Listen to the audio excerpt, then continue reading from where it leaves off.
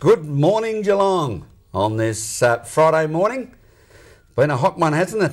Well, sit back, relax and continue to keep cool as we're joined by a lady very well known to us around Geelong, a great community contributor and continues to be so as she is a councillor of the City of Greater Geelong. I'm very proud and honoured to have her sitting beside me on the couch, Councillor Barbara Abley. How are you, Barbara? G'day, Brawlo. How are you doing? I'm doing very well, thank you. This warm weather, I enjoy the warm weather. So do I have to say, being a former Mallee girl, don't perform very well in the cold at all, so I like a bit of heat. Well, we should say, viewers, to Councillor Barbara Abley, welcome back for another 4-year term. Thank you very much. How does husband Barry feel about this? Probably thinks it's one term too many. This is my third term. Your third term, yeah. And I mean, you must enjoy and get a lot of self-satisfaction. You've always been a community contributor. Probably goes back to your early nursing days, and it's been in the blood, hasn't it, Barbara? Yeah, look, I'd say, I was asked a question a little while ago about when was the first time you ever volunteered, and it was in grade 4 at Hopeton Primary School. And people will recall back in those days, particularly the girls, that they were volunteers with Junior Red Cross. So that would have preempted my nursing days, I think, Graham, with a little red cape and a funny little veil that I had in grade 4. So I would recall that was the first time I ever volunteered, I think. Now, you are the City of Greater Geelong Councillor for the Brownbill ward. There has been some movement in ward boundaries. How's that affected you in Brownbill? It's affected me probably more than most of my colleagues. My ward now extends right across from Geelong West to the other side of Eastern Gardens, and then basically back to the Bowen River, just this side of the racecourse, and right across to Shannon Avenue.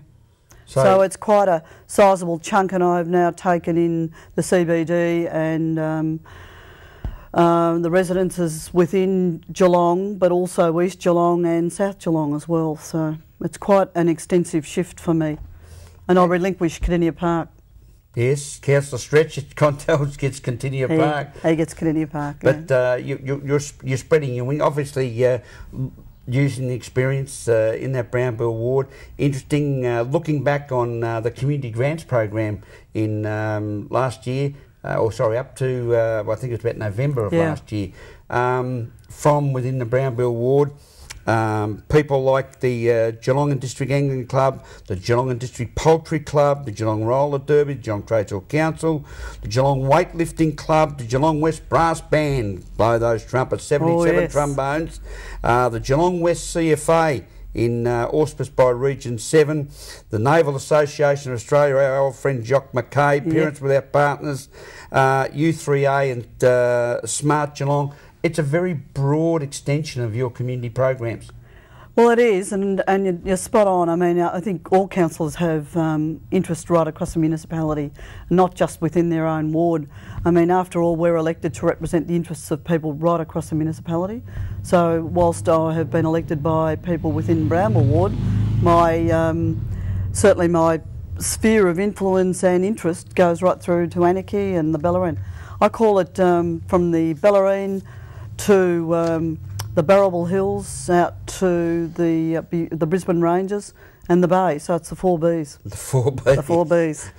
Yeah. And it's Barbara, so that's make it the 5 Bs. 5 Bs. We've got our Lisa, we've got our Barbara, we've got our Kylie now. So we're all famous names. Yeah. Barbara, you're also actively involved with in you love your world of sport, and in particular you've been recently and for a couple of years the #1 ticket holder at a particular leading Geelong sporting club. The Geelong Rugby Union Football Club, and was president there for a few years and the #1 ticket holder. Rugby union is a great sport, and I think it probably reflects just the different interests again, and shows just how different our municipality is. So it's not just AFL and netball, it's soccer, it's rugby union, it's rugby league as well. So I love rugby union.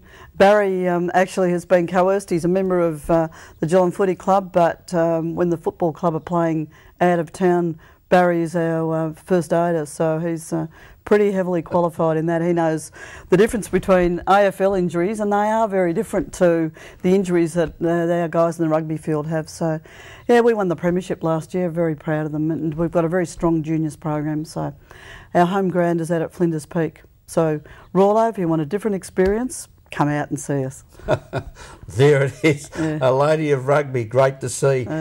A lady also as part of her City of Greater Geelong duties who holds the portfolio of arts and culture, and that in itself here in Geelong, Barbara, has been an enormous amount of interest over recent years, an increase in interest, and of course the big thing at the moment is the discussions and the plans for the new cultural precinct. That's exactly right, and my portfolio basically appoints me onto that position. It's been very interesting, Graham. For the last 4 years I've been the infrastructure, parks and gardens portfolio holder, so I learned to drive a grader, and I genuinely did learn to drive a grader and drove it for half a day out in a little bush track. So it's very interesting now, shifting from heavy duty type, you know, the drains and the most basic but the most important council services to arts and culture, which almost for some people is at the other end of the continuum. So, but you're right, I mean, I'm very much looking forward to the redevelopment of that precinct, not just GPAC but also the library and the art gallery.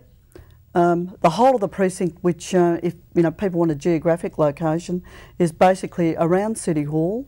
It goes right around to the Gordon, in Johnson's Park, and of course the library, and across Little Mallup Street, which we lovingly call the Upside Down Pyramid, the Courthouse Youth Arts Centre, and GPAC. So it's quite an extensive area, and the state government have tipped in quite a bit of money.